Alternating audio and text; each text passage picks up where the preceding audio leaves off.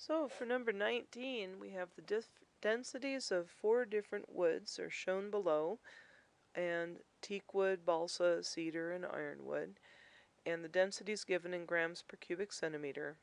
Which wood will sink when placed in a fluid with a density of 1.14 grams per cubic centimeter? Well, anything that is more dense than its surrounding fluid will sink.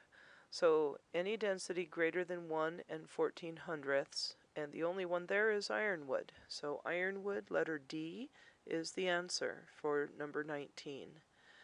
Number 20, what best describes an atom? Well, here's a little picture of an atom just to remind you. Here we have a core of a nucleus. Let's say these blue ones are protons and the red are neutrons, although that doesn't make sense, because we would really have more neutrons. Some of these neutrons are not totally visible, let's say. Say this is a carbon atom here.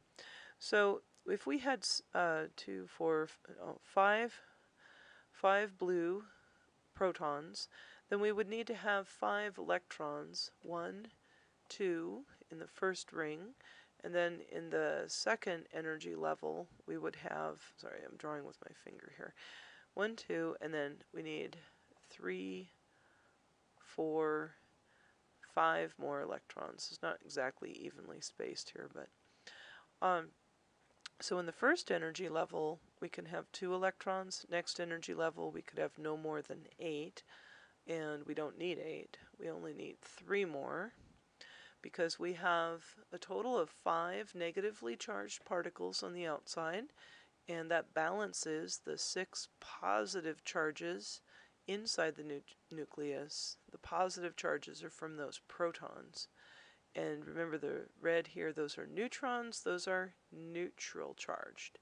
So we have a dense inner nucleus, which is positively charged, very light, low mass electrons around the outside of the atom.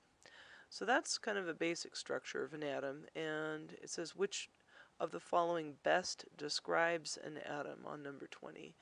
So protons and electrons grouped together in a random pattern? No, they're not random, they're very organized. Alternating? No, it's organized differently, I just showed. Core of protons and neutrons surrounded by electrons sounds best so far. Core of electrons and neutrons? No, it's not electrons. So it's C is the correct answer for number 20. Okay, so number 21, which of the following is found farthest from the center of an atom? Well, that would be the electron, because if you look over here again, the electrons are away from the center. They're outside the atom. They ring the atom on the outside, actually in clouds of energy or probability spaces, but don't worry about that now. Number 22, when magnesium metal is burned in the presence of oxygen, magnesium oxide is produced. The properties of magnesium oxide, which is the product, are different than the individual properties of magnesium and oxygen, because magnesium oxide is a what? Well, basically, whenever you have a chemical reaction fusing atoms together that are different, you get a compound. You're safe to say that's a compound. Mg and O are not the same element. They're sitting next to each other in the chemical formula like this. That means they are a compound. If they were a mixture, it would have said you get magnesium metal and oxygen gas. It would have said and, not MgO. It would say magnesium and oxygen. Separate things. Next to each other in a mixture, but not chemically bonded. They're just physically side by side.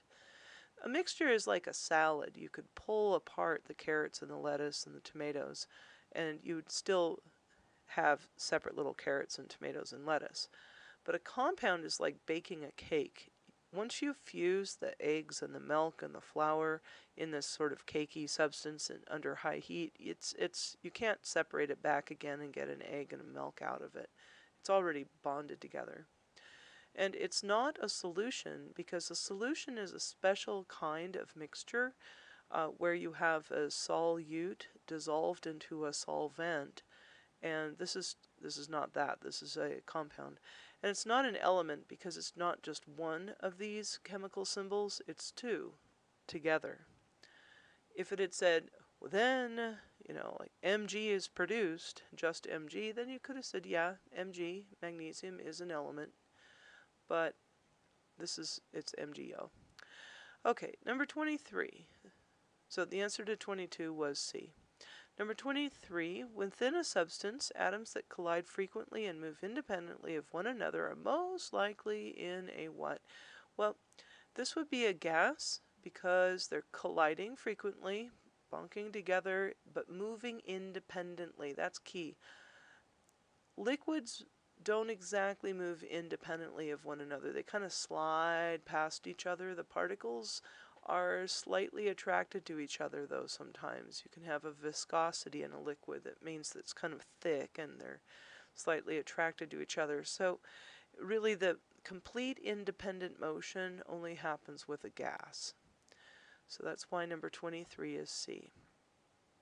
Okay, let me move on. See what else we have. Okay, number 24 says, what is the name of the indicated atom in the acetic acid molecule shown above? And what they are looking at right there, I'm going to make this a little larger, is carbon.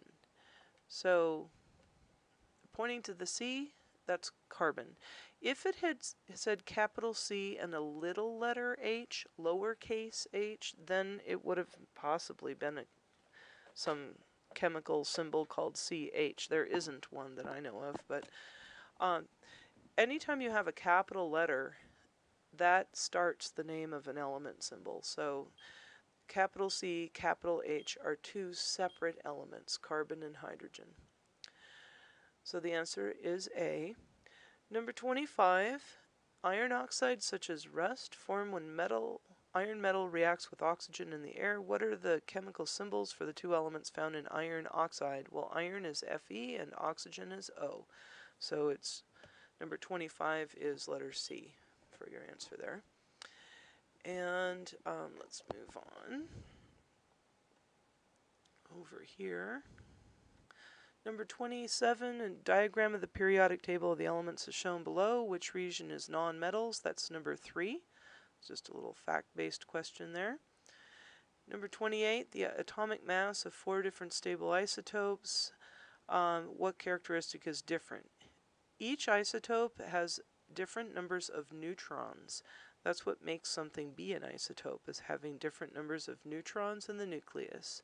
So it's letter D.